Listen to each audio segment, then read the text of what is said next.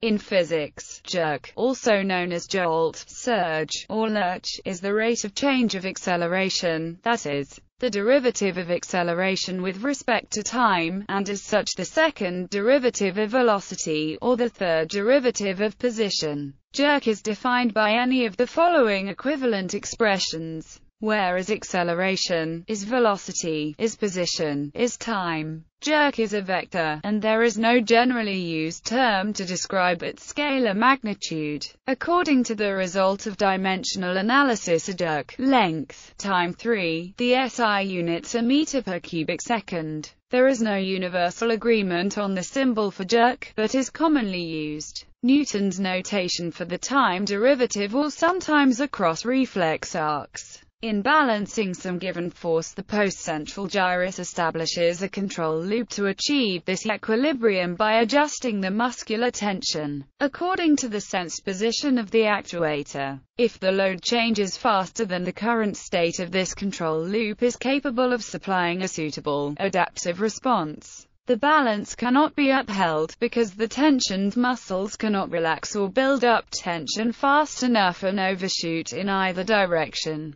until the neural control loop manages to take control again. Of course, the time to react is limited from below by physiological bounds and also depends on the attention level of the brain. An expected change will be stabilized faster than a sudden drop or increase of load. So passengers in transportation, who need this time to adapt to stress changes and to adjust their muscle tension, or else suffer conditions such as whiplash, can be safely subjected both only to a less than maximum acceleration, and to a less than maximum jerk, so to avoid loss of control over their body motion, thereby endangering their physical integrity. Even where occupant safety is not an issue, excessive jerk may result in an uncomfortable ride on elevators, trams, and the like, and engineers expend considerable design effort to minimize jerky motion. Since forces, changing at a suitable rate in time, are the cause of vibrations, and vibrations significantly impair the quality of transportation, there is good reason to simply minimize jerk in transportation vehicles. As an everyday example, driving in a car can show effects of acceleration and jerk.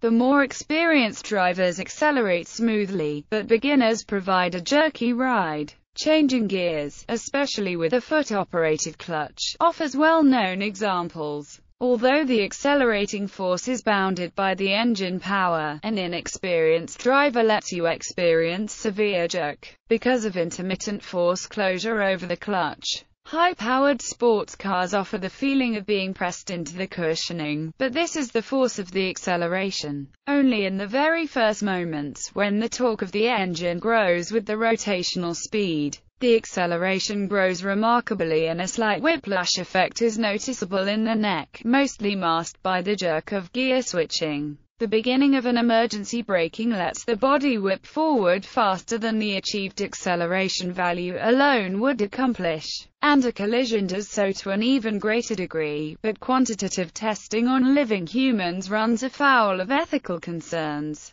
with the effect that cadavers or crash test dummies must be substituted, which, of course, do not show the physiological reactions to jerk caused by an active control loop described above. A highly reproducible experiment to demonstrate jerk is as follows. Brake a car starting at a modest speed in two different ways. Apply a constant, modest force on the pedal till the car comes to a halt, only then release the pedal. Apply the same, constant, modest force on the pedal, but just before the halt, reduce the force on the pedal, optimally releasing the pedal fully, exactly when the car stops. The reason for the by far bigger jerk in the first way to brake is a discontinuity of the acceleration, which is initially at a constant value, due to the constant force on the pedal, and drops to zero immediately when the wheels stop rotating. Note that there would be no jerk if the car started to move backwards with the same acceleration. Every experienced driver knows how to start and how to stop braking with low jerk. See also below in the motion profile, segment 7. deceleration ramped down. For some remarks on how the human perception of various motions is organized in the proprioceptors, the vestibular organ, and by visual impressions, and how to deceive it, see the article on motion simulators. Forces and path derivatives. Position itself. Zeroth derivative. The most prominent force associated with the position of a particle relates via Hooke's law to the rigid stiffness of a spring. This is a force opposing the increase in displacement. Speed. Magnitude of the first derivative. A particle moving in a viscous fluid environment experiences a drag force, which, depending on the Reynolds number in its area, ranges between being proportional to up to being proportional to according to the drag equation, whereas the density of the fluid is the speed of the object relative to the fluid, is the cross-sectional area, and is the drag coefficient, a dimensionless number. The drag coefficient depends on the scalable shape of the object and on the Reynolds number, which itself depends on the speed. Acceleration. A. Magnitude of the second derivative. The acceleration is, according to Newton's second law, bound to a force via the proportionality given by the mass. Higher derivatives. In classical mechanics of rigid bodies, there are no forces associated with the higher derivatives of the path. Nevertheless, not only the physiological effects of jerk, but also oscillations and deformation propagation along and in non-ideally rigid bodies require various techniques for controlling motion to avoid the resulting destructive forces. It is often reported that NASA, in designing the Hubble telescope, not only limited the jerk in their requirement specification, but also the next higher derivative, the jounce, for a recoil force on accelerating charged particles emitting radiation, which is proportional to their jerk and the square of their charge. See the Abraham-Lorentz force. A more advanced theory, applicable in a relativistic and quantum environment, accounting for self-energy, is provided in Wheeler-Feynman absorber theory. Jerk in an idealized setting. In real-world environments, because of deformation, granularity at least at the Planck scale, i.e., quanta effects, and other reasons, discontinuities in acceleration do not occur. However, frequently used idealized settings apply to an also idealized point mass moving along a piecewise smooth and as a whole continuous path. Suffice for the phenomenon of a jump discontinuity in acceleration at the points where the path is not smooth, and accordingly for an unbounded jerk in this simplified model of classical mechanics. Extrapolating from the idealized settings, the effect of jerk in real situations can be qualitatively described, explained and predicted. The jump discontinuity in acceleration may be modeled by a Dirac delta in the jerk, scaled with the height of this jump. Integrating jerk over time generally gives the according acceleration. Doing so across such a Dirac delta reconstructs exactly the jump discontinuity in the acceleration belonging to the Dirac delta in the jerk. Assume a path along a circular arc with radius, which tangentially connects to a straight line. The whole path is continuous and its pieces are smooth. Now let a point particle move with constant speed along this path, so its tangential acceleration is zero, and consider the acceleration orthogonal to the path. It is zero along the straight part and along the circle. This gives a jump discontinuity in the magnitude of the acceleration by, and the particle undergoes a jerk measured by a Dirac delta scaled with this value, for purely geometric reasons, when it passes the connection of the pieces. See below for a more concrete application. If we assume an idealized spring and idealized kinetic frictional forces, proportional to the normal force and directed oppositely to the velocity, there is another example of discontinuous acceleration. Let a mass, connected to an ideal spring, oscillate on a flat, idealized surface with friction. Each time the velocity changes sign, the magnitude of the force on the mass, which is the vectorial sum of the spring force and the kinetic frictional force, changes by twice the magnitude of the frictional force. Since the spring force is continuous and the frictional force reverses its direction when the velocity does, Therefore the acceleration jumps by this amount divided by the mass. That is, the mass experiences a discontinuous acceleration and the jerk contains a Dirac delta. Each time the mass passes through the maximal displacements, until it comes to a halt. Because the static friction force adapts to the residual spring force, establishing equilibrium with zero net force and zero velocity. The car example relies on the way the brakes operate on a rotating drum or on a disc. As long as the disc rotates, the brake pads act to decelerate the vehicle via the kinetic frictional forces which create a constant braking torque on the disc. This decreases the rotation linearly to zero with constant angular acceleration, but where the rotation reaches exactly zero, this hitherto constant frictional force suddenly drops to zero, as well as the torque, and the associated acceleration of the car. This, of course, neglects all effects of tire sliding, dipping of suspension, real deflection of all ideally rigid mechanisms, etc. A sudden drop in acceleration indicates a Dirac delta in the physical jerk, which is smoothed down by the real environment, the cumulative effects of which are analogous to damping, to the physiologically perceived jerk. Another example of significant jerk, analogous to the first setting, is given by cutting the rope twirling a particle around a center. When the rope is cut, the circular path with non-zero centripetal acceleration changes abruptly to a straight path with suddenly no force in the direction to the former center. Imagine a monomolecular fiber, cut by a laser, and you arrive at very high rates of jerk, because of the extremely short cutting time. Jerk in rotation. Consider a rotational movement of a rigid body about a fixed axis in an inertial frame. The orientation of the solid can be expressed by an angle, the angular position, from which one can express the angular speed as the time derivative of the angular acceleration as the time derivative of. Differentiating the with respect to time defines an angular jerk. The angular acceleration corresponds to the quotient of the torque acting on the body and the moment of inertia of the body with respect to the momentary axis of rotation.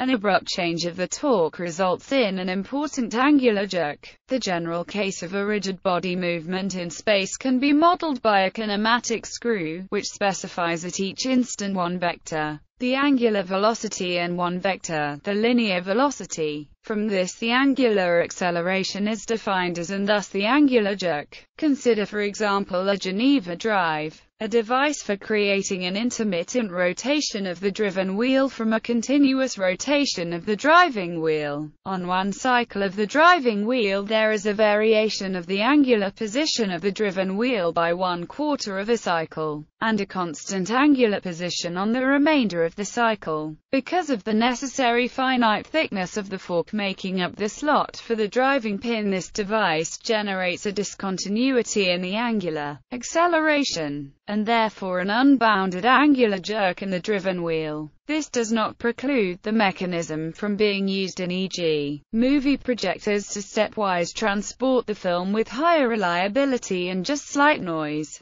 Since the load is very low, the system drives just that part of the film which is within the corridor of projection, so a very low mass, with low friction, at a moderate speed is affected. To avoid the jerk inherent in a single cam device, a dual cam device can be used instead, bulkier and more expensive, but also quieter. This operates two cams on one axis in continuous rotation and shifting another axle about a fraction of a full revolution. The pictures show a step drive by 1/6 and 1/3 rotation, respectively, per full revolution of the driving axle. Note that two of the arms of the stepped wheel are always in contact with the double cam, so there is no radial clearance. To follow the detailed operation of the dual cam devices, it is advisable to have a look at the enlarged pictures. Generally, combined contacts may be used to avoid jerk associated with one single follower, e.g., gliding along a slot and thereby changing its contact point from one side of the slot to the other, by using two followers always sliding along the same, one side each.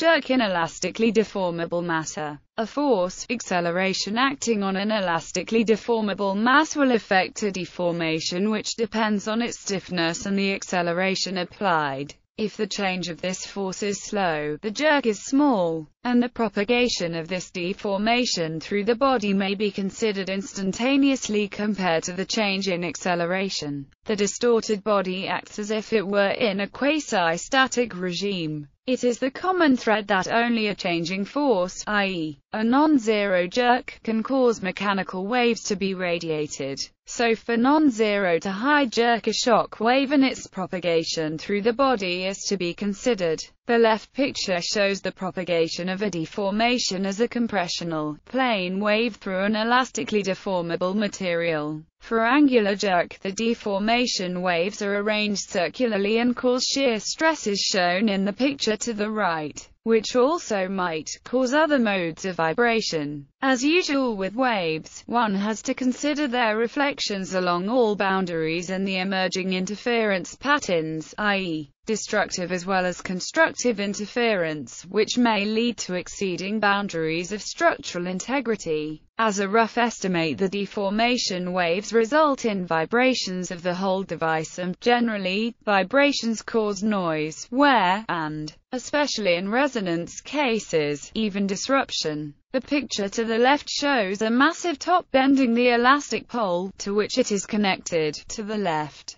When the bottom block is accelerated to the right. When the block stops accelerating, the top on the pole will start a oscillation under the regime of the stiffness of the pole. This could make plausible how a bigger jerk might excite a bigger amplitude of the oscillations, because any small oscillations are damped before they get reinforced by another amplitude of the shock wave. One can also argue that a steeper slope of the acceleration, i.e., a bigger jerk, excites bigger wave components in the shock wave with higher frequencies, belonging to higher Fourier coefficients, and so an increased probability of exciting a resonant mode. As a general rule, to reduce the amplitude of excited stress waves, causing vibrations, any motion of massive parts has to be shaped by limiting the jerk, i.e., making the acceleration continuous and keep its slopes as flat as possible. Since the described effects are almost not amenable to abstract models anymore, the various suggested algorithms for reducing vibrations include still higher derivatives such as the jounce, or suggest continuous regimes not only for the acceleration, but also for the jerk. One concept is e.g., shaping the acceleration and deceleration sinusoidal with zero acceleration in between, making the speed look sinusoidal with constant maximal speed. 2. The jerk, however, will remain discontinuous at the points when the acceleration enters and leaves its zero phases.